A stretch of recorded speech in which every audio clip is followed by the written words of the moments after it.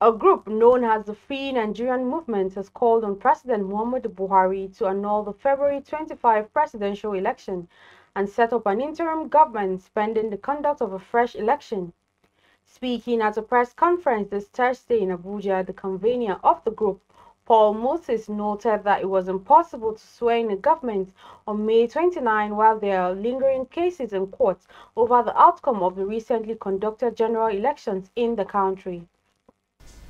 This is why we have been marching for 10 days and now to call and awake our national consciousness to the barrage of illegalities committed during the Presidential, National Assembly, gubernatorial and state assembly elections. We hope that the courts will have concluded hearing and pronouncement by May 29 to allow for the swearing in of a new president. However, in the event that the courts are unable to clear litigation before it, it lies within the legal right to direct President Muhammadu Buhari to hand over to the Senate President, who will preside over state affairs until June 3rd, when he will hand over to the Chief Justice of the Federation to preside as interim president pending the resolution of cases and substantive precedent sworn in. All of this is within the bandwidth of the Constitution of the Federal Republic of Nigeria. This is the path to ensure that President Muhammadu Buhari remains within the limits of his lawful tenure, which elapses on 29th May 2023. Owing to the 60 days left of his tenure, cannot suffice to call for a new presidential pool. Should the courts heed the call of the vast majority of ordinary Nigerians and order for a new presidential election. Recall that on March 20th, 3 out of the 18 political parties that participated in the February 25 presidential election filed their individual petitions against the outcome of the elections.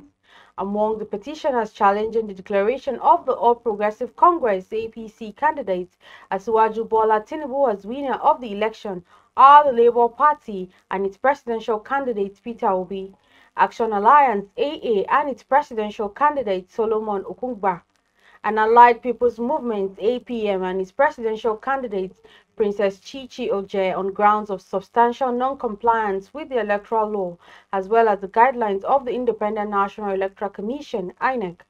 The petitioners also alleged that the February 25 presidential election was characterized by huge irregularities and electoral malpractices following INEC's failure to electronically upload results immediately from its polling unit to the INEC result viewing portal.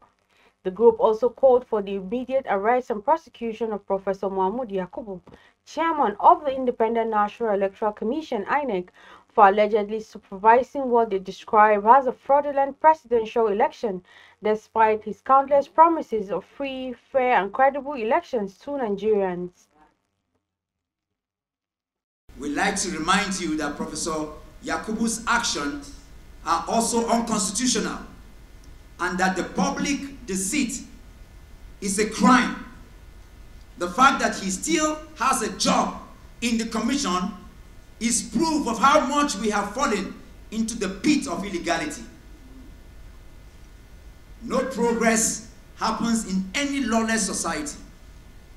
As of today, Nigeria is within the full field of lawlessness because of the conspiracy or collusion to permit that fraudulent declaration will stand. May we reiterate our demand in the interest of public information and knowledge.